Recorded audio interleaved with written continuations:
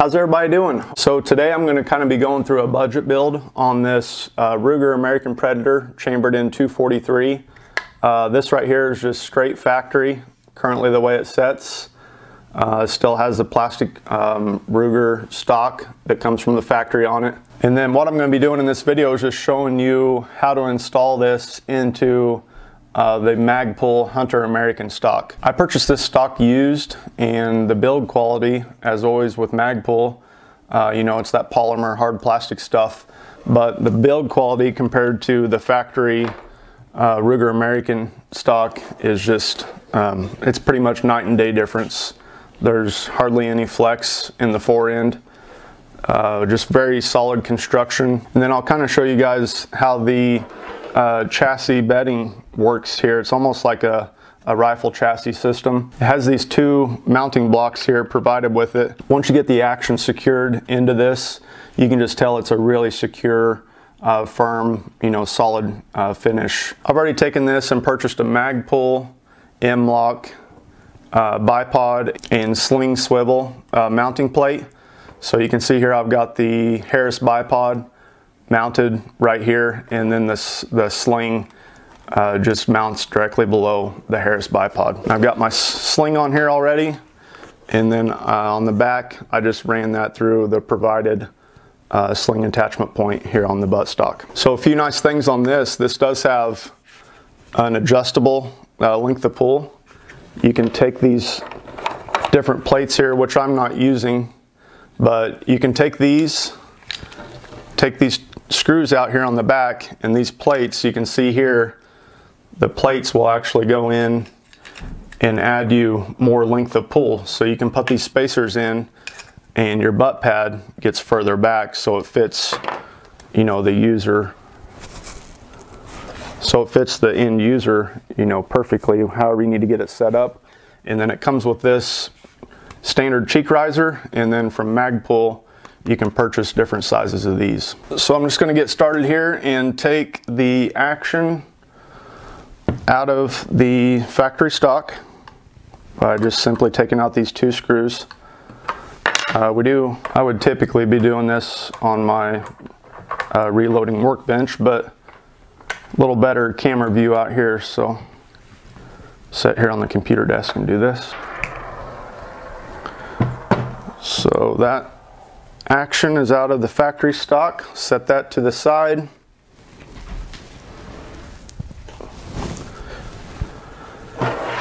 Now we'll take this. Then what you want to do first is you want to take the action and barrel assembly, put it in first before you put in your bottom metal and trigger guard, because you've got to put a couple of screws in first before the bottom metal goes in. And then after those two are in, then you'll put in your bottom metal.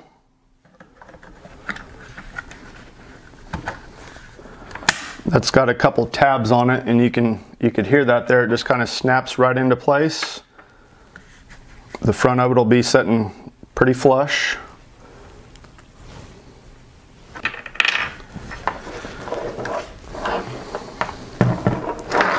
And it's as easy as that. And you can tell this thing is fully free float.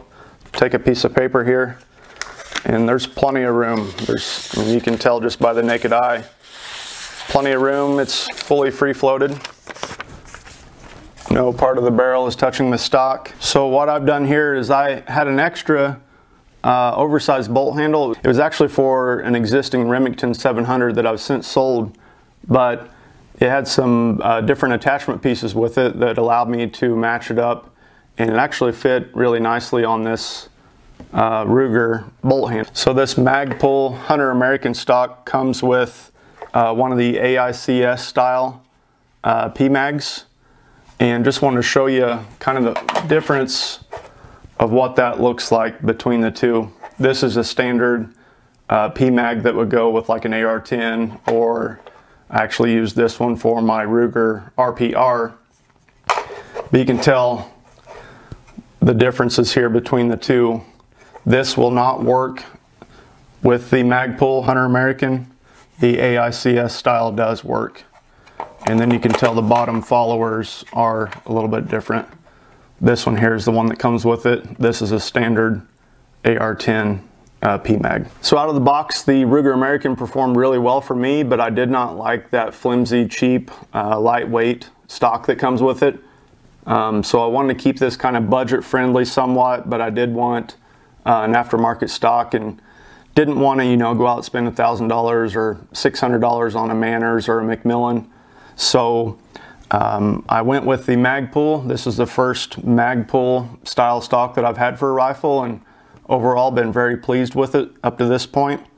I like the fully adjustable cheek riser and then the fully adjustable buttstock pieces here that you can add to it or take away from to allow it to fit up to the individual user. It's got M-LOK on the bottom here for the bipod attachment, and then it's got M-LOK panels on the side. The mags fit in real nice.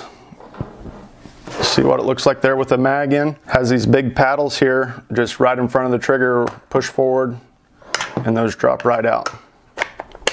So for the price of this, I don't really think you can go wrong. It does add a little extra weight to the rifle, but I'm not really too concerned about that. I don't notice it a whole lot when I'm carrying it. Have a good solid sling on it and just throw it over your shoulder and get on your way with the hunt. But what I'll do now is I'll just go outside and shoot a few rounds through this, see how it performs. I do have an attachment here on the end for threading my suppressor on, so I'll throw the suppressor on and we'll go take a few shots, see how it performs.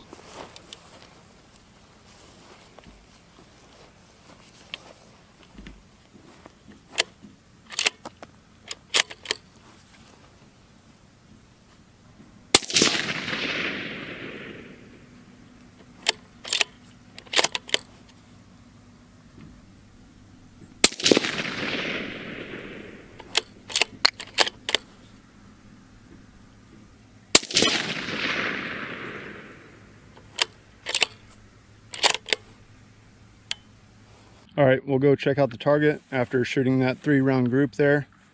This is just straight off of the factory stock into the Magpul stock, and we'll see how it performed.